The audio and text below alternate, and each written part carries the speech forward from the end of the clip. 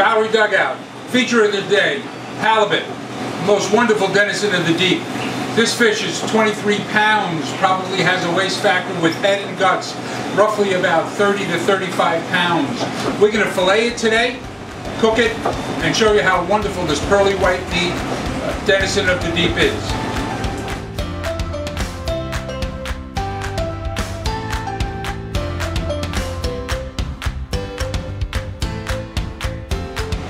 You look for the shine on the coat, inside where it's been gutted, nice pink blood.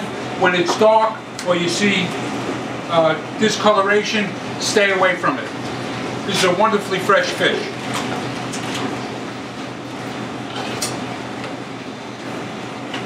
So I'm going to take the collar off.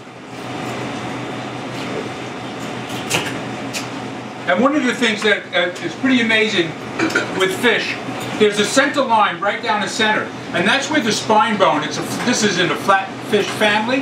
A halibut is in the family with right-handed flounders. So this center line right here, which is maybe pretty hard to see, is going to be our starting point. That will be the top part of the spine, and I'm going to fillet towards me, and we're going to quarter fillet it, because it's a large fish. If it was a smaller fish, roughly around 5 or 7 pounds, we would fillet from one end to the other. So following this line, and it's right there, you don't just follow it right through. Nice long stroke so you don't chop the flesh of your fish.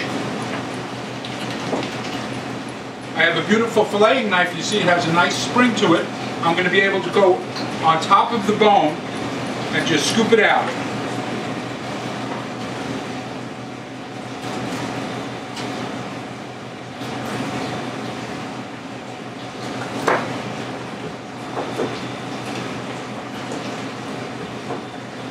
Follow with the nice long strokes right above the fin bones.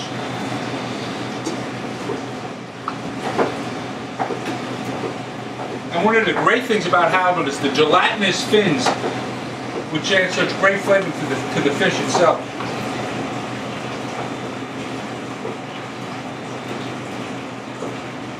One lovely just chunk of fish.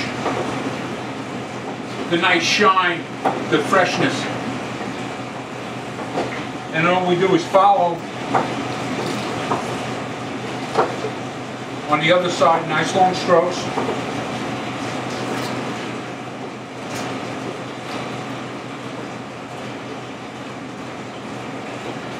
Little pin bone up top.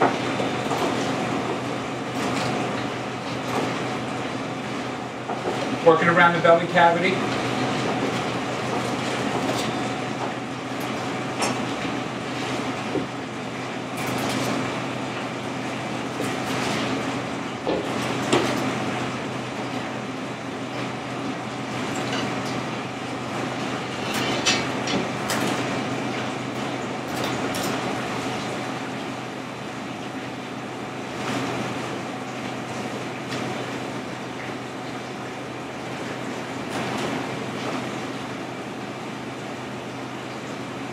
Side 2. The black side, or the top side, is the meatier side of the fish. The belly side is a little thinner in density, and its camouflage is the dark skin. It lays up in the sand, and it's camouflaged, and it lures its prey in. So now we have our top quarter loin fillet, and I'm just checking for bones with a light touch. I feel a little bit off the fins, just a light trim.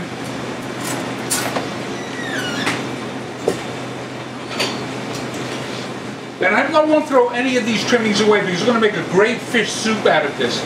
So I'm going to go 9 to 10 ounce portions of fish.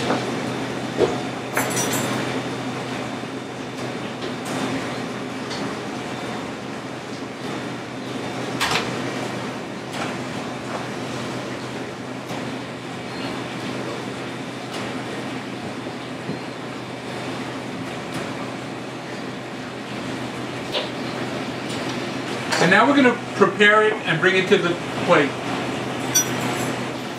We're going to take this portion-controlled halibut and season it lightly with a little Old Bay, and only one side. We don't want to go too much.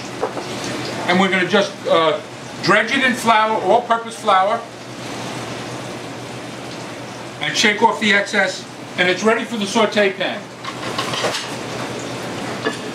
And one of the reasons why that we dredge it in flour is because the sauce we're going to make, we want it to cling to the fish after it's cooked. We started our halibut meats inside down first for a light browning, and then we did the skin side last. So we have about 4 or 5 minutes on the top side until we have a nice light golden brown. Skin side down for another 4 or 5 minutes. So what we do here is we towel it to take off the excess oils because we want to finish it with flavor. You can't cook the flavor in before the fish is done. And I'll show you what I mean. So now the fish is ready to go. It goes on the plate and we go to the finish. The best garlic butter in the world, made here right at the Bowery Dugout. Decent portion of that. To that we're going to add julienne sun-dried tomatoes, and we have fresh basil. Our garlic butter is at room temperature so it melts. And to that we're going to add fresh basil.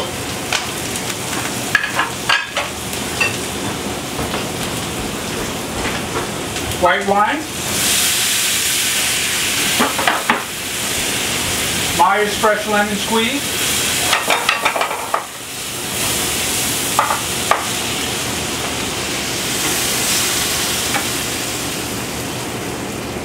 The aroma is just magnificent.